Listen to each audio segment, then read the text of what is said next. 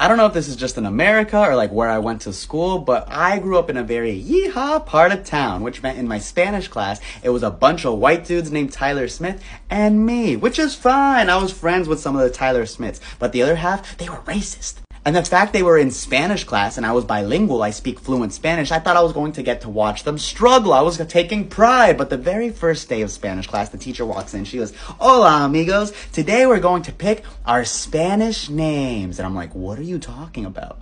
Basically, when you're in Spanish class, you get to pick a Spanish name. It's like an alter ego. And if people don't call you that name, they get points off their grade. But it's not what you think. The names make no sense. There's this kid named Joseph, so you would think his Spanish name would be Jose. His Spanish name was Alfonso. What do you mean, Alfonso? You don't even know an Alfonso. Alfonso's my uncle.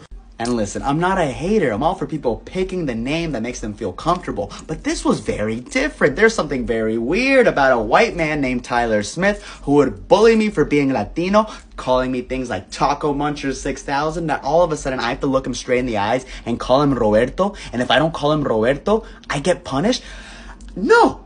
So at first I refused. I didn't call anybody by their Spanish name, but my grades started to suffer. So I told myself, if I'm going to commit, I'm going to commit. So I started calling Tyler Smith Roberto everywhere. Like no matter where he went, I'd be like, "What's up, Roberto?" He'd be like, "Don't call me that shit." I'd be like, "Roberto, what's up?" in the hallway. He'd be like, "Don't call me that shit." And eventually we were in the lunchroom and I see him pass by. I'm like, "What's up, Roberto?" And he looks at me like, "If you call me that one more time, I'm going to punch you in the face." So I look him straight in the eyes and I'm like, "Roberto, no." I got a black eye, but I also got an A in Spanish class. So who really was the winner here?